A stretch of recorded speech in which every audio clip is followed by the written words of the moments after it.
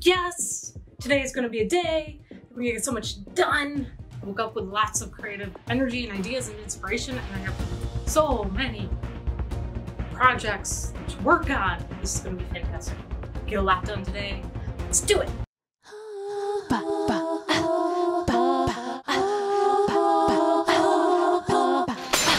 Okay, so I'm doing something new. I'm trying out some new materials, some new colors. So much. Uh-oh. Oh no.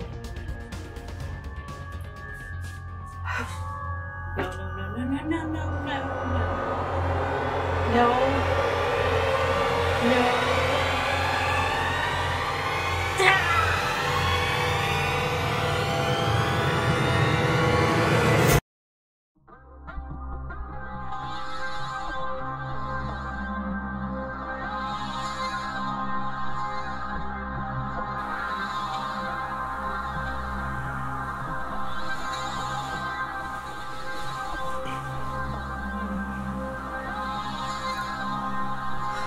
Look at you. You'll never get anything done. You're never gonna be anybody. Fine.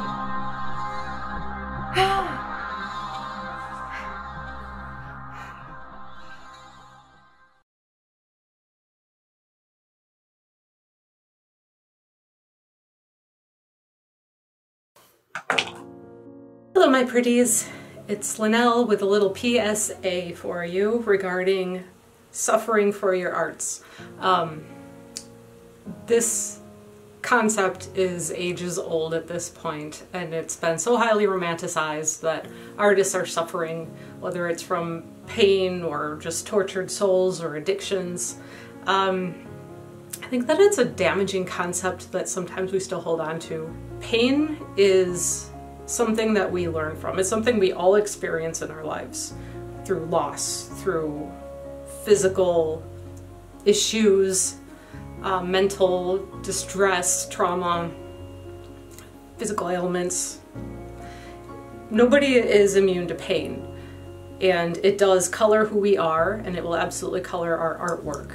I read an article earlier on Huffington Post where the author makes the case that it's totally legitimate. If you look back at history, most of the most successful artists in terms of current sales at auctions and things were indeed tortured souls. But there's a difference between having experienced some pain and letting it inform who you are going forward, and indulging in pain for the sake of your art. Because if you're indulging in pain, you're not moving forward. You're existing in a state where you're not growing. That's not where you want to be as a creator, as an artist. Not only is it not healthy for you as a human being, but it's not going to serve your art ultimately. Like, you need to be able to grow. So everything informs our artwork. Our joys, our greatest experiences, our most terrible experiences.